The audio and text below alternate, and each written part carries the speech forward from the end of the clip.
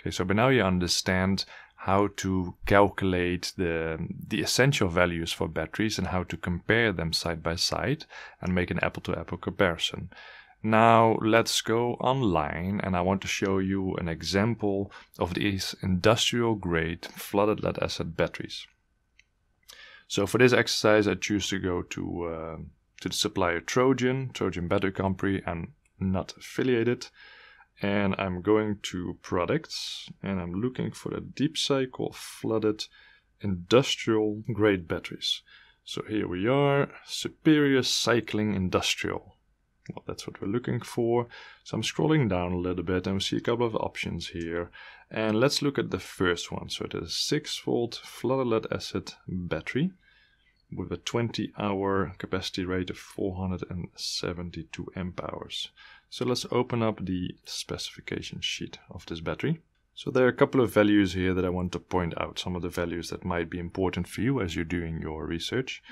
So this is a 6-volt battery, so nominal voltage of 6 volts, and you have here the capacity rating by means of the hour rating, right? So the value that you would most often use is the 20-hour discharge rate.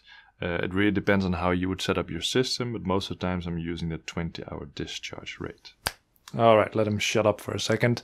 I just want to explain to you that the content of this video is copied from the complete course of energy systems.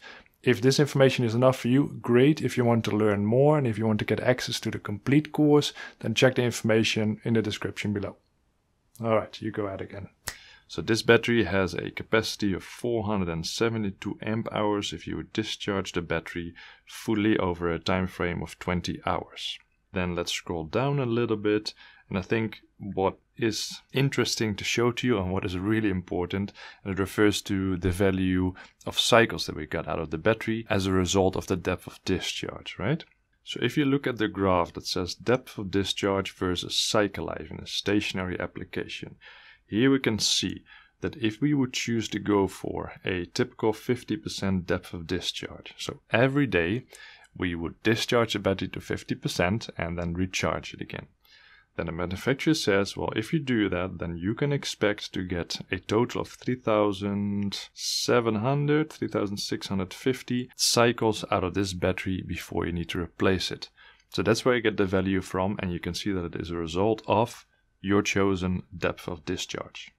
Now let's scroll up a little bit because there's a few more values that I want to show you here which are important.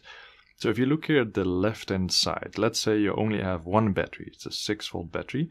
You can see here what their recommended charging instruction voltages are, right? For the absorption voltage, the float and equalization. So those are the official recommendation from the manufacturer, but you can see that it is at a temperature of 77 degrees Fahrenheit, 25 degrees Celsius.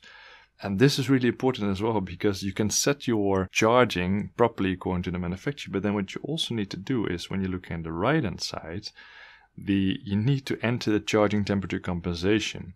So you can see here that you need to add or subtract a certain amount of voltage per cell for every degrees below or above the ideal operating temperature.